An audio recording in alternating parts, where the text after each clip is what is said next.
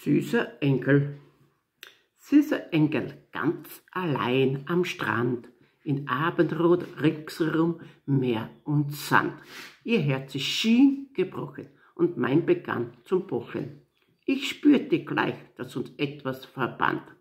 Sie fragte, was ist mit dir geschehen, ob mir vielleicht ein paar Schritte gehen. Ich sah, sie hatte Sorgen.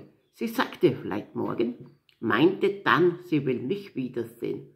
Ich habe in diese endlose lange Nacht an sie und immer nur an sie gedacht.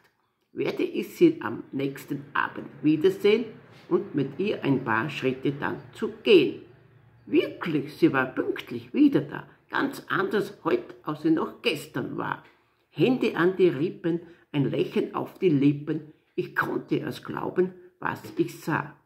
Ich habe in diese endlose lange Nacht an sie und immer nur an sie gedacht. Werde ich sie am nächsten Abend wiedersehen und mit ihr ein paar Schritte dann zu gehen.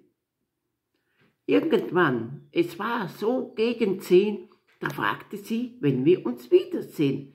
Ich spürte mein eigenes Herz schlagen und meinte, wenn du möchtest, jeden Tag. Ich habe in diese endlose lange Nacht an sie und immer nur an sie gedacht.